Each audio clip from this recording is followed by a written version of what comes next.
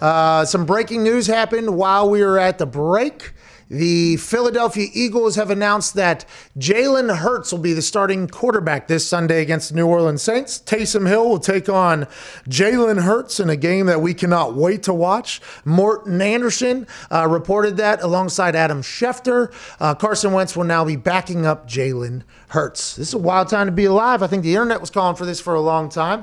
Carson Wentz was paid a $100 million contract here just a couple years ago, I do believe now. A second-round draft pick, Jalen Hurts, after a pretty good performance against the Green Bay Packers, I guess better than in Doug Peterson's eyes than Carson Wentz would be able to do. He will be taking on the New Orleans Saints this weekend. Wild time to be alive. What are you going to do with Carson Wentz? I think they owe him a shit ton of money next year. This is going to be a very interesting. What if they have a Carson Wentz package now? Where he just comes in and gets sacked.